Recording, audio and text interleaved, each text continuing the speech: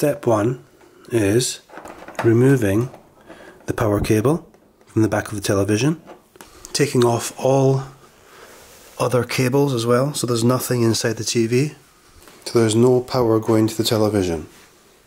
So you click on the link that I've left in the description and that will take you to here. Then you just download this, save it, put it on your USB. I have the USB stick with my downloaded software, and it needs to go in the back here into USB 2. Make sure it's in properly. Cable goes back in, power switch is on, and as soon as you press the button, power on, it should do an update.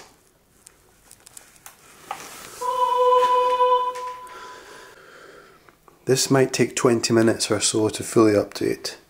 It was around about a 2.1 gig download, so it will take some time. This is the emergency TV. Not good. Seeing Madge trying out his old clothes gave me an idea. Seeing just how far Madge had come from his old self made it pretty clear to him.